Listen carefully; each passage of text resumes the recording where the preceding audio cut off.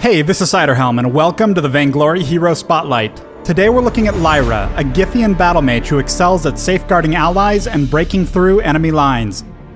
Lyra uses healing and protective magic to turn enemy positions into powerful zones for her allies. Utility and defense items improve her role as a healer, while crystal items provide a devastating but fragile mage path.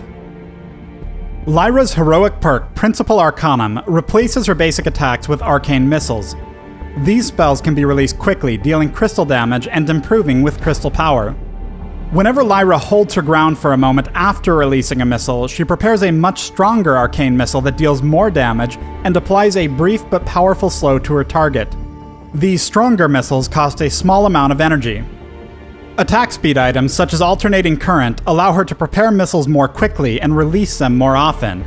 Both the normal and strong arcane missiles apply weapon effects to their target. Lyra places her Imperial Sigil at the target location, granting vision in a small area. Depending on where it's placed, the sigil can perform distinct defensive and offensive roles. When placed near injured allies, the sigil will automatically begin healing them. Once the sigil's life force is fully consumed, or when Lyra reactivates the ability, it provides a burst of healing and movement speed to affected allies. When placed near enemy heroes, the sigil will automatically begin damaging them, before dealing a burst of damage to all enemies when it expires.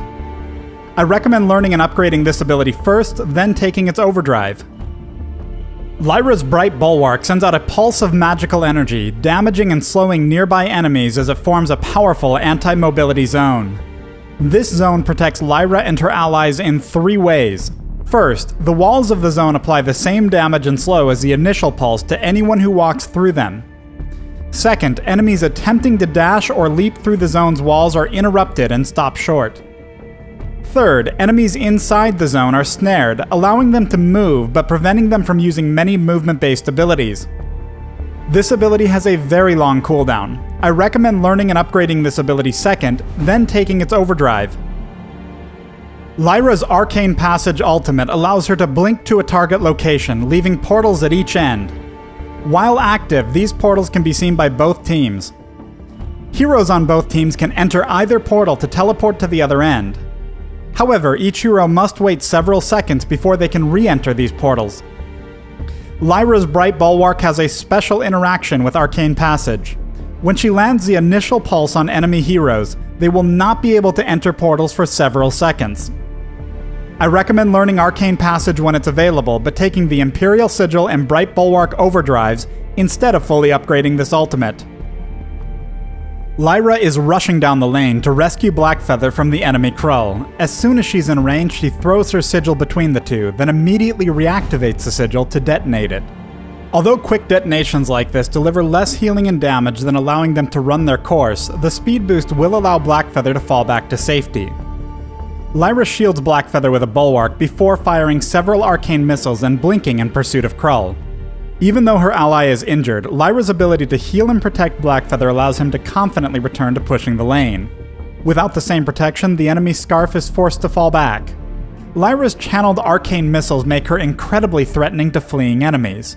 So long as she started in range to attack an enemy with the smaller missile, the stronger missile is guaranteed to release regardless of how far the enemy runs. And although Lyra herself loses ground by channeling the shot, the slow can allow allies to catch up to enemies who may otherwise escape. Although Lyra is particularly good at protecting her allies and securing kills on fleeing enemies, she has unusually low natural defenses, making her one of Vainglory's most fragile heroes. Even when building defensive items for her healing path, her long cooldowns leave windows of vulnerability where smart teams can focus and kill her. Throughout this match, Lyra's team has been hunted by the enemy assassins, but they're about to fight back. With portals and a bulwark, Lyra and her allies blink directly into the middle of the enemy team. Although Kestrel and Celeste are vulnerable to assassins like Taka and Blackfeather, Lyra's placed a sigil to heal her allies while the bulwark has snared their opponents. This snare is preventing Blackfeather from using his lunge or his Rose offensive ultimate. Taka, however, has successfully completed an Exretsu dash.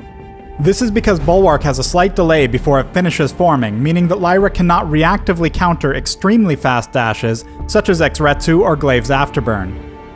After a few short seconds, Celeste and Kestrel have annihilated Ozo and leave Blackfeather running for his life. This engagement has created a total reversal of fortune, with Lyra and her allies now hunting the assassins. In any match, the biggest mistake Lyra's enemies can make is ignoring her. She is a siegebreaker capable of taking enemy positions or bypassing them entirely. She holds these positions and moves her team in ways that no other hero can. Thanks for watching the Lyra Hero Spotlight. Download Vainglory free on the Apple App Store, Google Play, and the Amazon App Store.